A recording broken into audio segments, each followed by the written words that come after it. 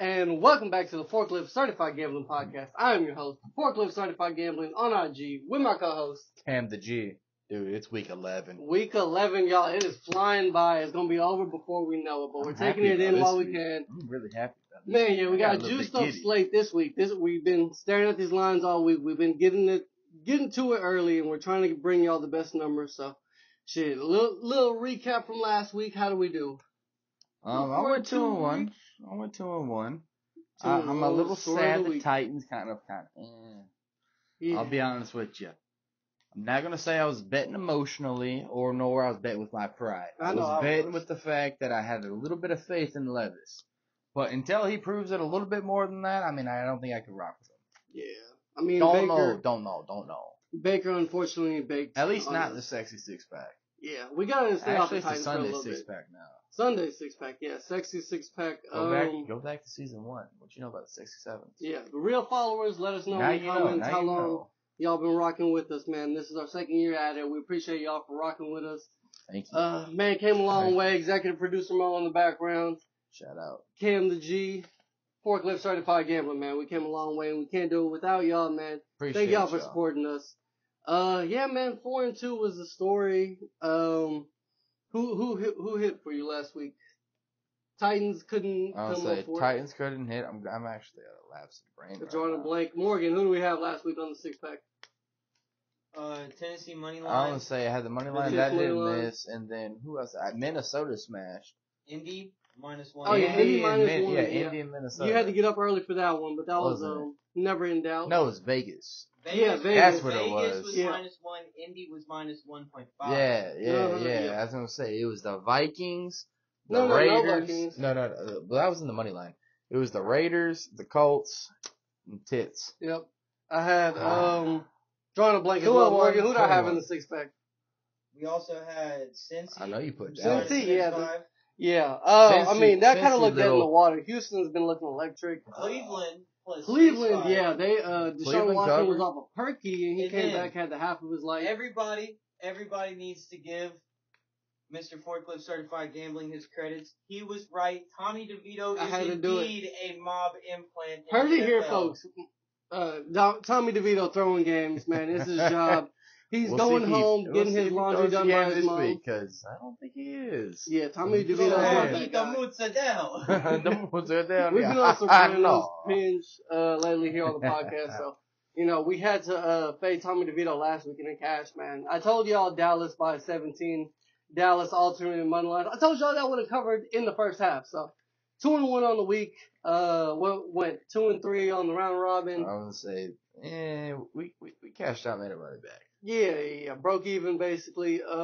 Thursday night, we had a 0-3 night, that Panthers game. Yeah, Thursday was probably in Chicago. That was a bad fucking game. Thursday, sorry. I mean, I don't know what it is about these prime times, but it's been hard to get on that. We'll figure it out eventually on these Thursdays. I will take responsibility for Beanie Boy Badgent. Yeah. That was my shitty booty pick. I apologize. Okay. Yeah, we had a good Sunday night, the Propcast. Monday night, I think we won 1-2, so. Had kind of a bad week in prime time, but 4-2, we've been getting it back up. We're over 500 now. We're, last time I checked, 31-29 on the Sunday six-pack, so we're in the black. I'm batting 500. Cameron, 2 games over 500 right now, so we're bringing y'all these picks. We had to bring it to y'all this week. We're going to do a little bit different this week. So we're going to run through all the games, go through the slates real quick, just touch on games real quick that we like, and then we'll get into the Sunday six-pack and bring y'all top 3 each. So first game we got on the list, Pittsburgh, Cleveland. It's at +1 now. Deshaun Watson's out. DTR is supposed to be the quarterback. I got Pittsburgh at +4, but I wouldn't mind taking Pittsburgh, but +1, a lot of the value that kind of got sucked out. Detroit, Chicago. Detroit's laying 7.5. Any thoughts? Well, my first thought about the first game is, well, it comes the question about the Browns, right? All you Browns fans, look me in the eyes. Ready? Are y'all historically dog pounding in the dog pound? Because I know this line's going to flip. You guys are going to become the underdogs. The underdogs in the AFC historically hit. That's this what I'm season. worried about. And I'm thinking that's just my thought process. Plus, the other side of it is that this past half season, you guys are known to just go. Phew. Yeah, DTR kind of dog shit. Turn into I don't know a why flame. they didn't go PJ Walker. So, I don't know if there's an injury. Look me in the eyes. Dog pound. Dog pound. Let me know in the comments what's going on because, I think Kenny Pickett's kind of runs y'all. Yeah, I mean, every time the AFC North has a game, they always go back and forth. So, but then when it comes to Detroit, I think Detroit can easily do it. They got a dynamic backfield. Jared Goff chasing the record, like he's saying. Only person to cover the spread within his own conference 8 times back to back. I think they're going 9, maybe 10. Go ahead and count it in the comments. Yeah. Talk trash. I know you ain't gonna do it because I'm right. Let's see who we go. What else we got? We got LA Chargers going to Green Bay. LA Lane 3. Oh wow, we going over here going back to back. Yeah, no thoughts. I know, right? Twin, yo, Minnesota. Let me get in on this. Ready? Got Las Vegas going to Miami. Miami laying 13.5. Yeah, that was a big number. It started at what, like 10.5 on Monday? Yeah, you get it at 10.5. Maybe that looks a little bit good, but 13? I don't know. We'll see. New York Giants, Washington's laying 9.5.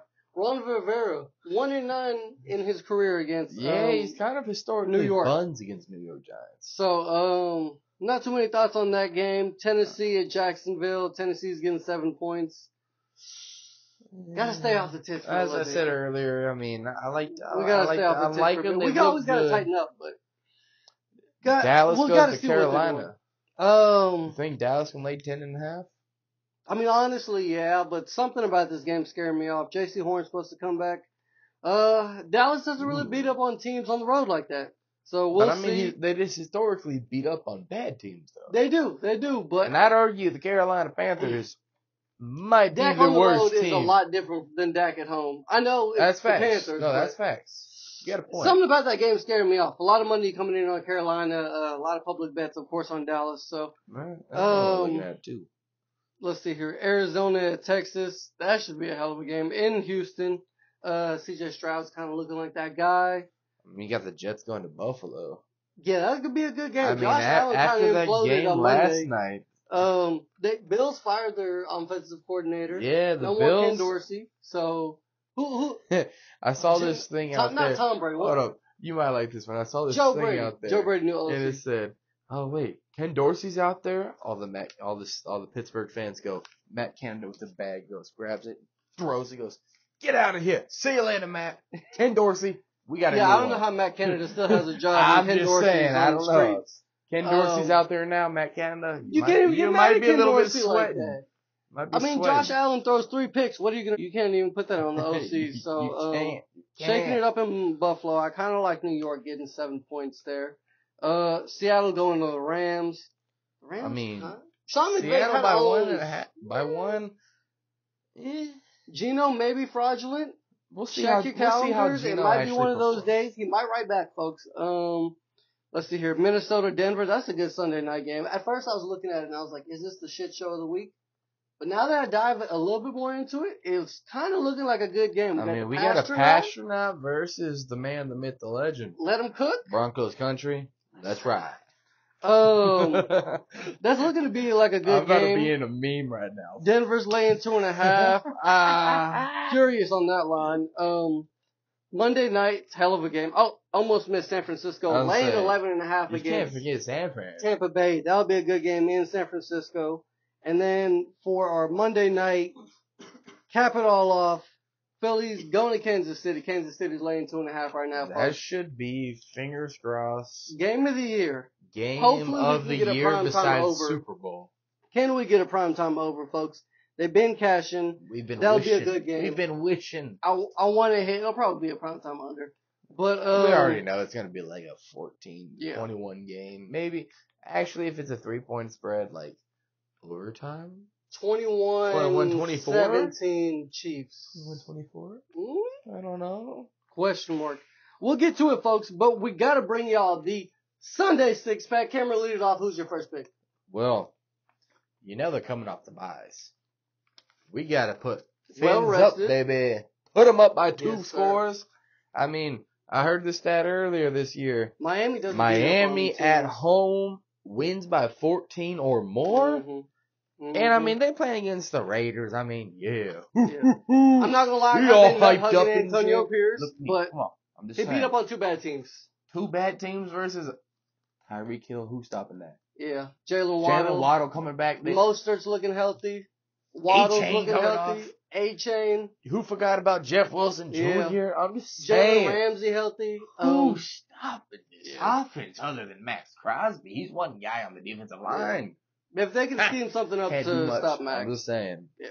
Just saying. Miami by 14. Dude, the cornrows too. But the cornrows maybe even sprinkle on like, what is it, Miami by 20?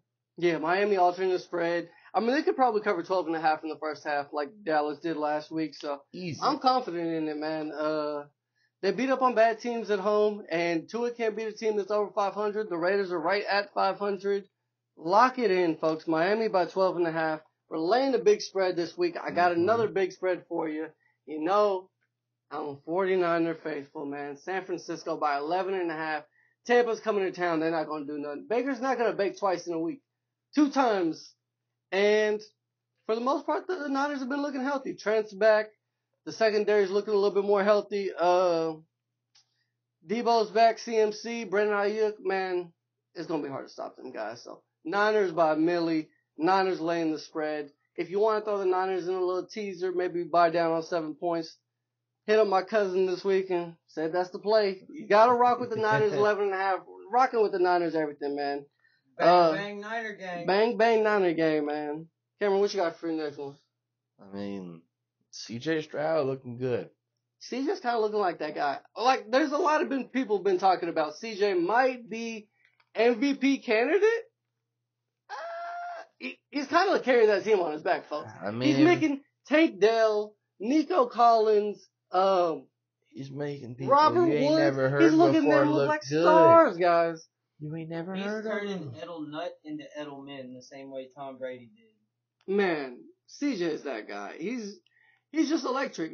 The Panthers fucked up and they got the wrong guy, man. But yeah, Texans minus 4.5. I think I'm going to sprinkle a lot more than just a unit or 2 on that one. Because that might be a big bang. Call of Duty came out last week. Mm-hmm. Kyler Murray, kind of mid. Mm-hmm. I mean, I was trying to find angles to get on Arizona early in the week. I mean, besides the fact that, point back to Texas is just those guys. Texas is kind of good. They're healthy. They got a good old line. And sneakily, Will Anderson kind of been good. That Texas D-line looking a little bit more stout. I'm just saying, I think they could stop him because, I mean, you stop Marquise Brown, what else they got? I mean, Connor's coming back, but a good D-line, that's what. So, you know, the only person in that Cardinals receiving room that's over 5'9" is Trey McBride. He's like 6'7", but Marquise Brown, Rondale Moore, all 5'9". Are you talking about Titans legend Trey McBride? Trey McBride. The tight end? No. Different Trey McBride. Joe gets going. Hey, what you got next? Lock it in. Man, Sunday night, Denver by 2.5.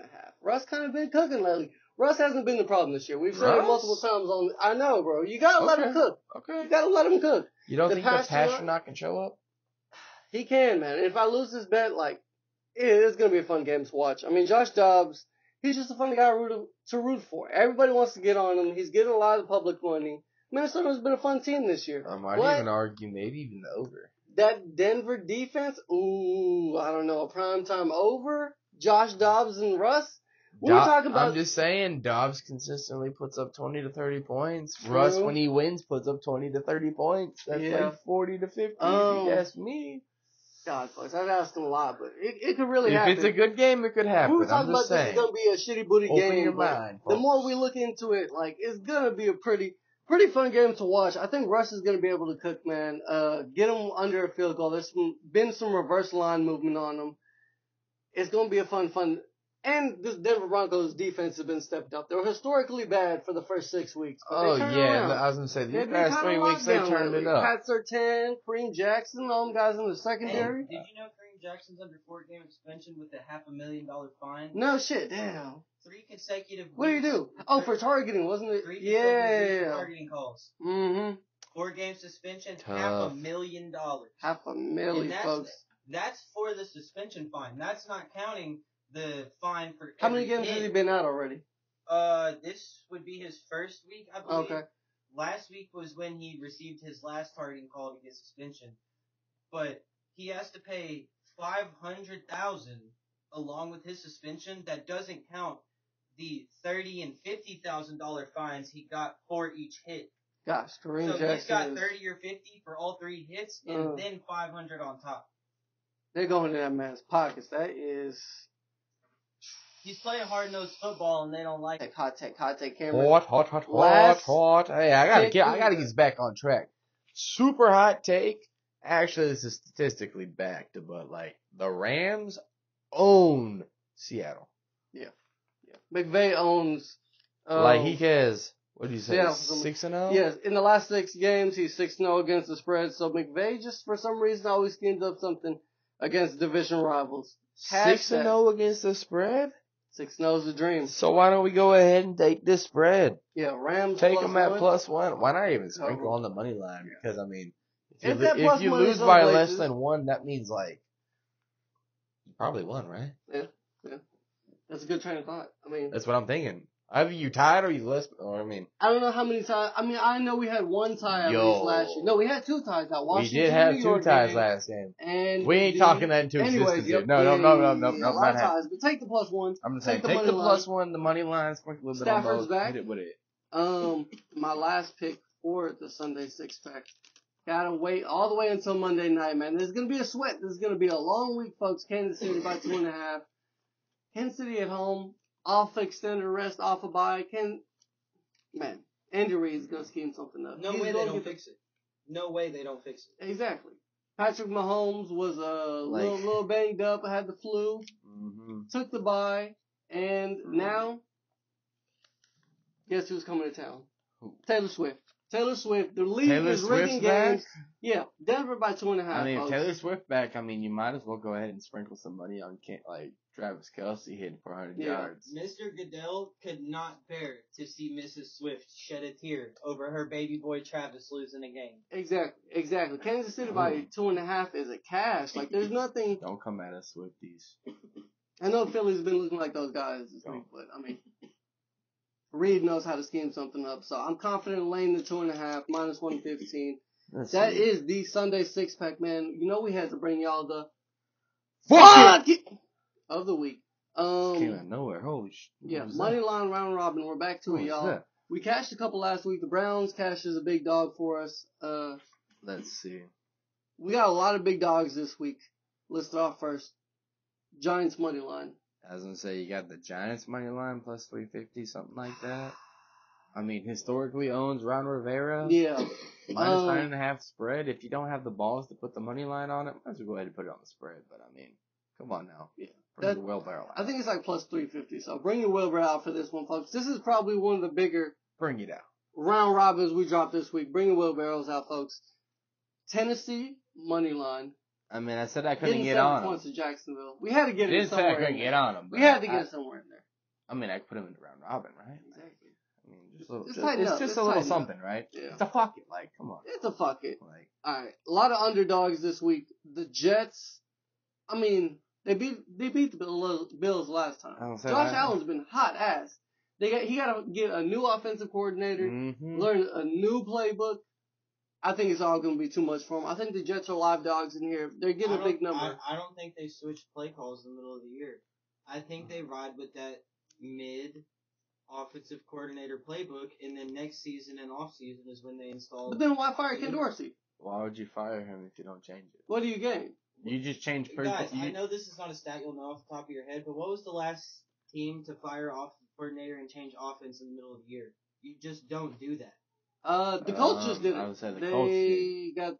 I don't even remember his name. Colts. Fucking Frank Reich is calling with Jeff Saturday? No, I'm talking about this year. Oh, this year? Yeah. Frank Reich's the coach in Indianapolis, but fucking they got a new play caller down. So I don't know his name, but I think he was like a one and done. So I've just known from my own personal research experience. most of the time when they fire a coordinator in the middle of the season, they don't change playbook. I mean, even then, that makes me feel better because Josh Allen just throws to the fucking defense. So I'm confident in throwing the Jets in there. Pittsburgh in there. I would say Pittsburgh's in there? Yeah, we're rocking with Pittsburgh this week.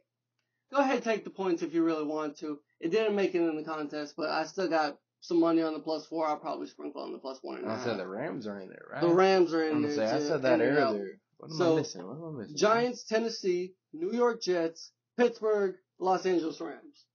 That's 5, folks. That's the 5 to keep it alive.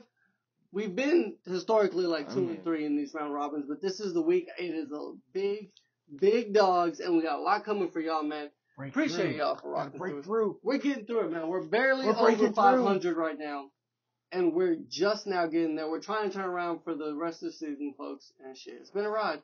It's grind time. I mean, this is, what do they say? The end game. Yeah. Speaking of prime time, we're fucking sweating these props out. Make sure to follow the Instagram for Thursday night exclusive props. Make sure to follow the Instagram and the Twitter. Link them down below. DJ and Burner account for the Twitter/X, whatever you call it. It'll always be Twitter to me. I'm an old head. Yeah, he's a Tweety bird. Yeah. Oh, isn't there another one out there called like TikTok? Yeah, we got a TikTok out there. Forklift Certified Gambler. Make sure to check us out. We drop Monday night exclusive props on there.